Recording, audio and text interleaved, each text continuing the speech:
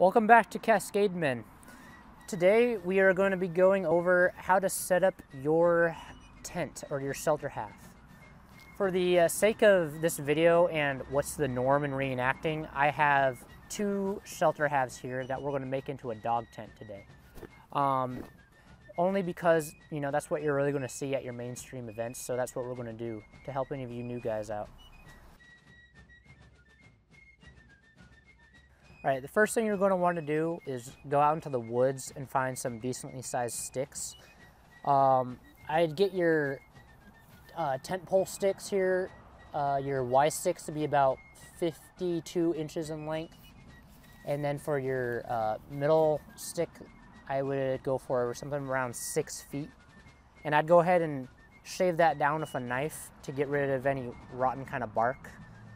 Next up, you're going to want to get your shelter halves ready, your gum blanket ready, and then your wool blanket. And again, when you're in the forest getting your sticks, get some even smaller ones to make your tent stakes with. So you're going to want to set up your two tents and have both the buttons and the grommets lined up, and you're just going to want to go ahead and go down this line and start buttoning it.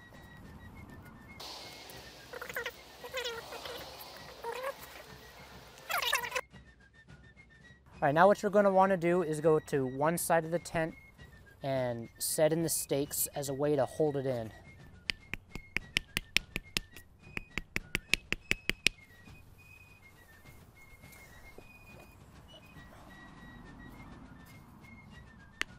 And you don't need to pull on them too tightly right now because you're going to later readjust to get things just the way you want them. This is just to get a good solid base going here. All right, now that you have your shelter halves set up, go ahead and grab your Babel Buddy that traditionally speaking you would have your two halves set up with. Go ahead and grab them, take that stick and push it through. And now grab your Y stick. There you go. And then push it up just like that. And this is honestly a two-man job. So go ahead. All right, now you're going to want to go ahead and hold it in the middle here. And I am going to grab the tent stakes. Now, this is never going to be easy. No matter how many times you do it, you're not going to get it right the first time. It takes a lot of finagling to do. So we're going to want to have you hold this in the middle here as I drag this out and I now put in the stake. Just like this.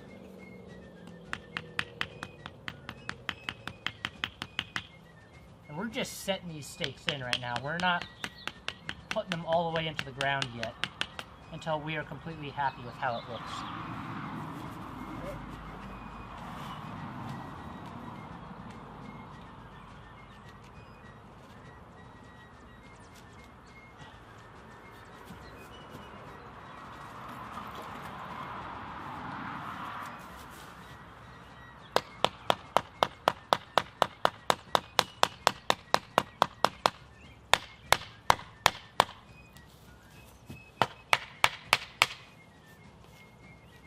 Alright, we'll go ahead and adjust this how we like it.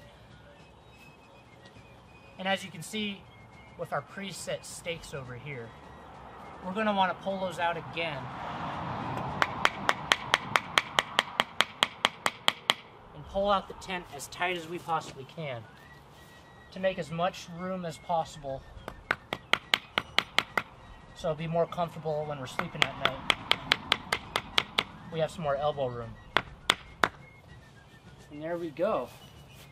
That is essentially how you set up a dog tent. As you can see here, my brother Griffin is setting up the gum blanket for the night, which is essentially just a big sleeping pad.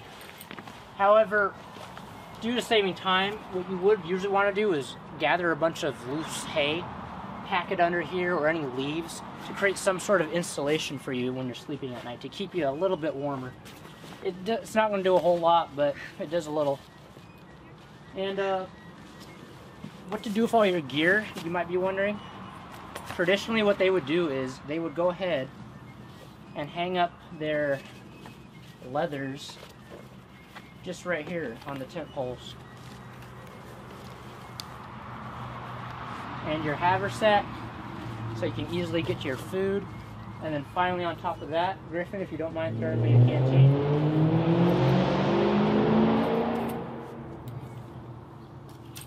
And then finally your canteen, so you have quick access to water. And there you go. That is a Civil War dog tent at its finest. Thanks again for tuning in to Cascade Men, and another thank you to Griffin, my brother, who helped me out today with setting up the dog tent, and to the cameraman Parker for making this all possible. Make sure to like, share, and subscribe, and leave a comment down below. We'll see you next time.